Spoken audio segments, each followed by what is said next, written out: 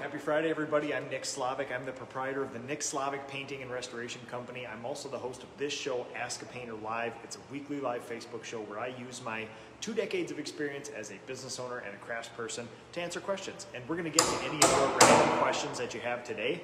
We got a couple really interesting things going on today. So we got some work in the Slavic shop going on here behind us. I am going to give away 5 of these things. So not 1, not 2, we're giving away 5 of these things today, and I'm going to show you exactly what to do to get those. So, number 1, you have to share this show. That's sort of the entrance fee for this. We're going to start off picking winners of these things by just going through whoever shared the show.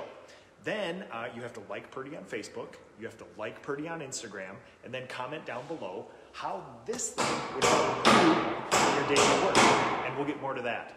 We're also going to go over some basics, some science of painting smooth, rough surfaces. So I'm going to show you some very specific tools that I use. We think we understand this stuff, but again, most of us say, I use this brush for this, I use this roller for this, and it works. A lot of the times we don't know why. I'm just going to drop a little bit of knowledge on you, the things that I've been privy to talking to these brush and roller, like Purdy manufacturers and stuff over the years. So, number 1, again, the kindest thing you can do for Purdy. Purdy made a big ask, and in exchange for these 5 backpacks, not only do they want to get the word out about them, they really want reviews for the backpack. So please, all my people who have these things, we have probably about 8 people in my company. This is my personal one here.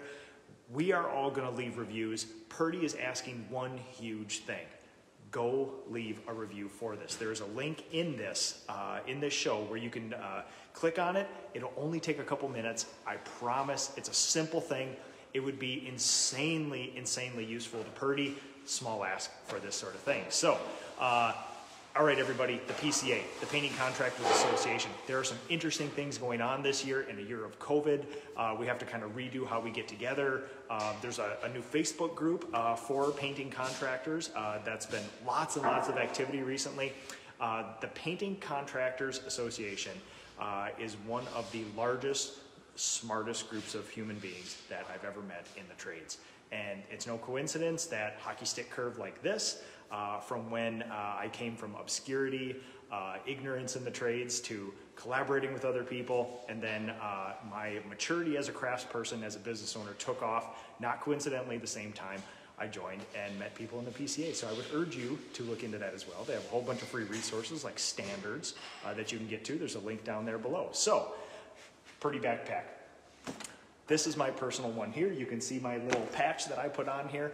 Recently, there's been a lot of chatter online for people who have been following me. We just re-outfitted all of my craftspeople in my company, and I took it upon myself to purchase backpacks for all the senior craftspeople in my company, and they absolutely love them. We actually had a jail job. We went to a county jail, and one of my senior craftspeople, I showed up on site to make sure they understood sort of the expectations and deliverables for the job. One of my senior people had their backpack there, and it was so useful because you could only bring so many things into a jail. You got to get let through about 15 different secured doors. You can't be making 19 trips out there. They packed this thing full of stuff and walked in. It was perfect. They set this down, opened it up. It's like a little mini job site. So, with the Purdy backpack, one of the main things you're going to see, this is super unique. This is a pouch for wet brushes and rollers. You can wrap up brushes and rollers, take them home, take them somewhere else and wash them. And this is sort of a pouch that can be washed. So this is super useful to bring those home. Random kind of like pockets out in front here. I've been using this front pocket for tech here. So I throw my tablet in, I throw my digital pens, my laser, rangefinder, things like that in there. Miscellaneous stuff. This has a beautiful like padded kind of soft fabric on the inside, small pocket up here. I've been throwing sunglasses and just miscellaneous tools like a couple carpenter's pencils and things like that. And then to the big fun stuff here, the big pockets. So, brush storage. This is always nice to kind of lay everything out. It's tiered, you can see all your stuff. Also, I should say, folks, this is the prep pouch. This is something that we wear around our waists, put all our tools in and stuff too. This one is the official Nick Slavic Painting and Restoration prep pouch. Somebody who gets a Purdy backpack, I throw in one of my prep pouches in there as well. So, of course, one of my favorite tools on this planet, the Purdy folding tool like this in here. And of course, you know, the putty knives, the wallboard blades, things like that. Then large main compartment in the back, rollers handles, things like that. There's actually a phone or a tech charger in here too that can come off the side, but lots of big stuff in here. And again, like I said, when you're transporting stuff, especially in projects like those county jail and stuff that I was on, it's insanely important not to make 1,000 trips. You have everything you need. At the end of the day, you just sort of zip everything up, self-contained, ready to go. So again, folks, we are going to give 5 of these things away. This is no kidding here. Again, here's the requirements. You share this show. That's entrance number 1. You have to like Purdy on Facebook. You have to like Purdy on Instagram. All the links there. And then you have to comment down below how this thing would help you. And Monday, 3.5 days from now, I am going to randomly pick 5 winners, and you are going to be sent this free. Isn't that great? And you can enjoy this thing and use it as much as I do. So, all right, folks, let's get to rough versus smooth surfaces. So let's get the camera back on here. All right. So, number 1, we use a lot of different tools, and a lot of the times we don't quite understand why we use them. We find something, maybe it's by random, maybe we're experimenting here, and then sometimes they work and we just go forth and don't really know it. So today, this is a simple thing. There are rough surfaces and there are smooth surfaces, and here's what I use for them, things that I found to work the best for the projects I do. Again, very straightforward. You've probably used the similar things or come to the same conclusions I have. The only difference is I like to go a couple steps further in there and actually figure out, well, why? Why does this work? So then when another problem comes up like this, you can apply that same knowledge. Number 1, rough surfaces. Typically, the products that I've landed on over the years, Purdy Chinex Elite, these things, insanely good brushes. Tips here, Chinex bristles, pre-flagged. So again, you get the, let's see if we can get that in there. Pre-flagged like that. They got a little bit of split ends on them, which actually holds more paint and gets more into kind of the textury sort of things, textured surfaces, and marathons. The biggest problem with painting rough surfaces, you know, let's say you have really rough knockdown.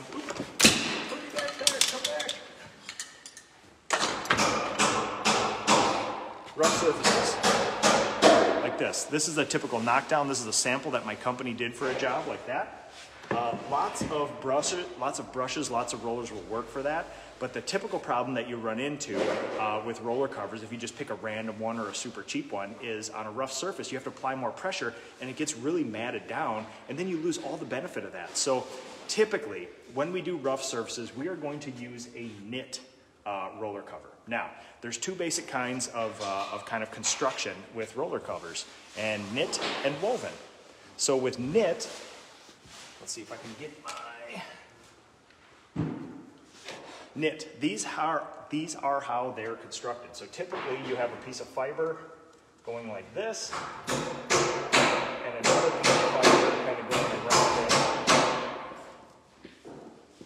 like that. That's the typical section of when you have the roller covers coming out, the fiber sticking out like that. These typical sort of nylon construction, especially with like the Marathon, will actually stay thicker.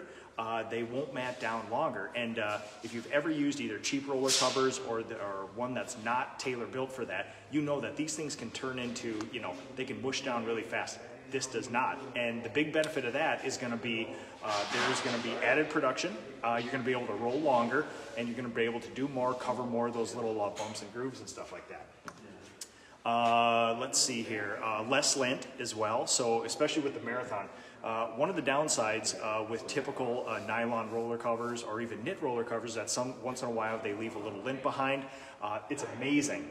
You're always going to leave something behind, but these leave almost nothing. And it's amazing when you've done some textured surfaces with this, what it'll do.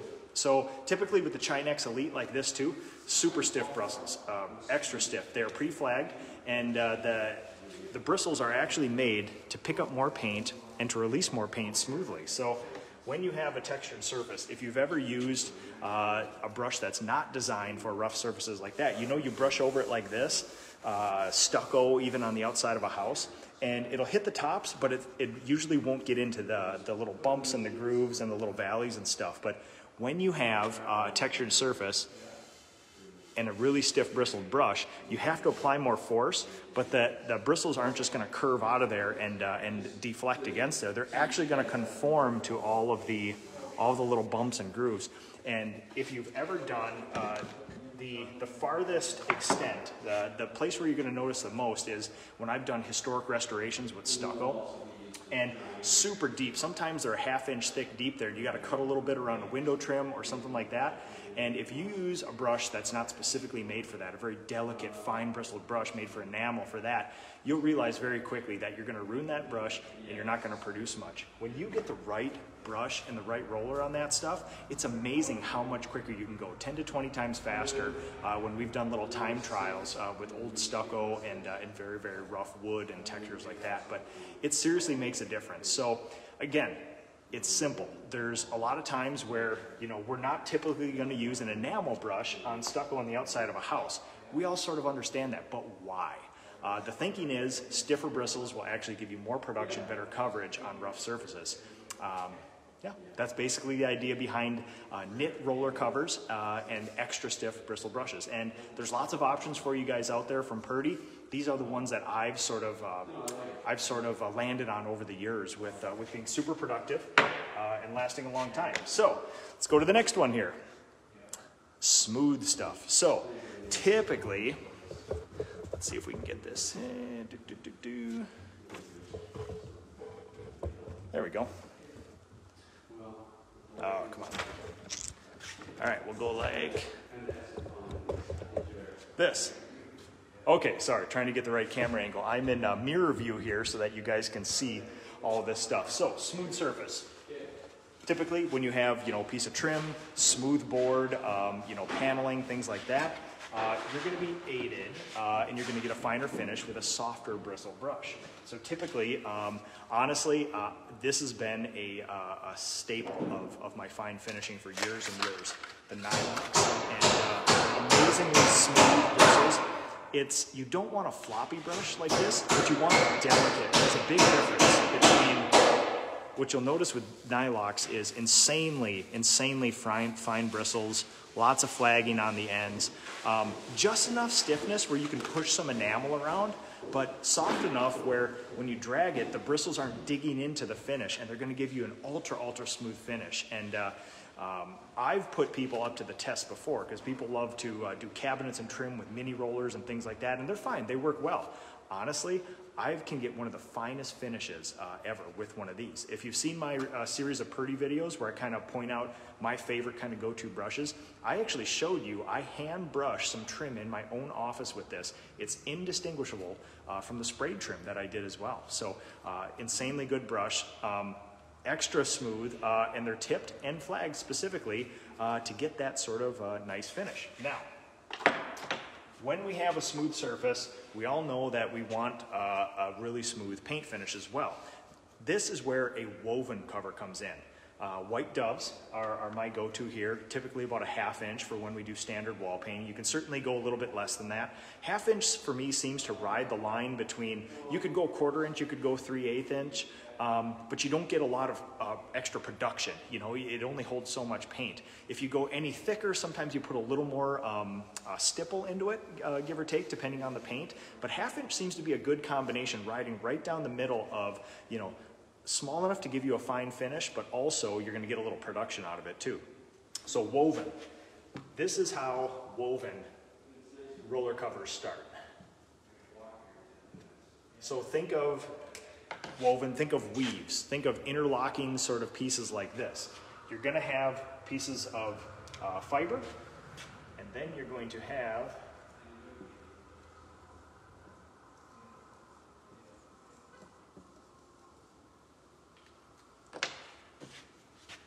the brush, the fibers actually coming through and over, so it holds onto them better. These do not put lint in your paint, which is amazing. If you've ever used substandard roller stuff, I've seen homeowners do this before, where they use something from not a very good manufacturer or a very, very inexpensive one, and there's lint all over the walls. these will not leave lint on your walls. This is with white doves, they're actually a fabric or a fiber called Draylon, which is kind of a cool thing. And again, like I said, lint free. So I'm gonna go through some of the comments here, see what you guys have, and then I'll kind of walk you through the Purdy Backpack giveaway as well. So, all right. Chade Turner, thanks for watching. Oh man, lots of the friends here. Tiffany, thanks for watching from New Jersey. Yeah, awesome. Vanessa, how you doing?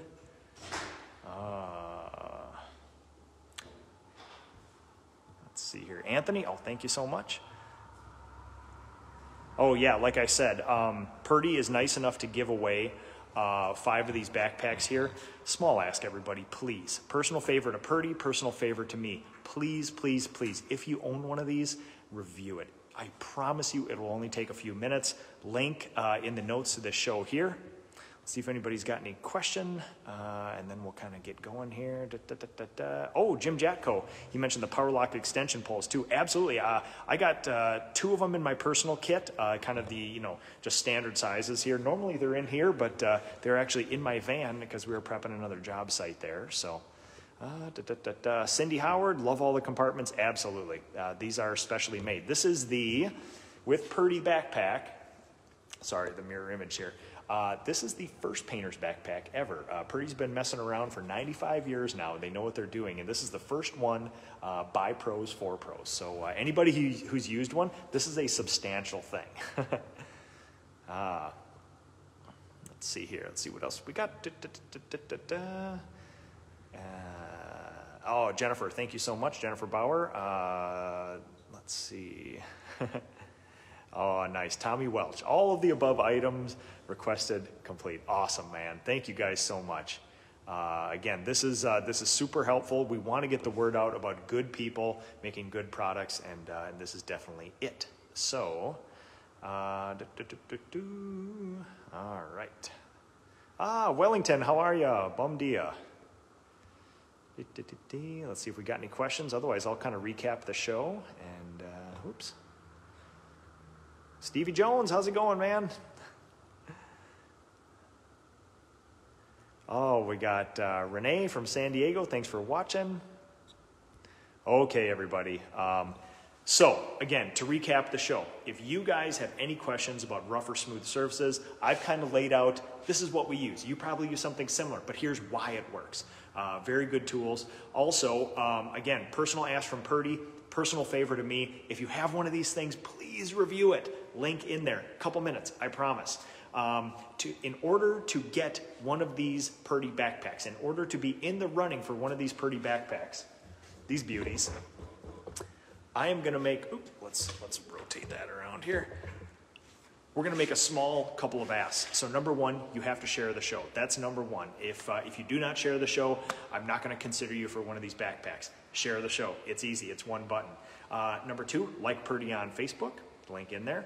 Like Purdy on Instagram. Link's also there. And then also comment below how this thing would help you. So again, folks, thank you so much for watching. I'll be monitoring this over the weekend. On Monday, 3 days from now, we are going to pick 5 winners at random. So, although this show is live now, anytime you're watching this over the next 3 days, give or take, you can still do this. Share the show, like Purdy on Facebook, like Purdy on Instagram, and then comment below how this would help you. And 5 winners will be chosen, and we're going to send you out a Purdy backpack.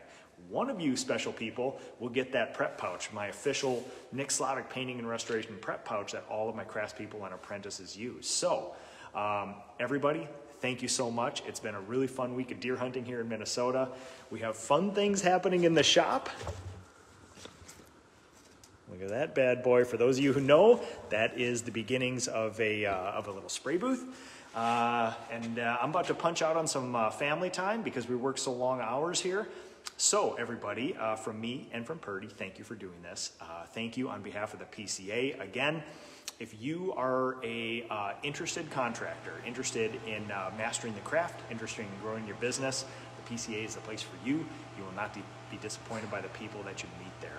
And there's a free group to get to know and get your questions answered on Facebook called the Paint Ed Group that I would urge you to at least look into. Again, all free.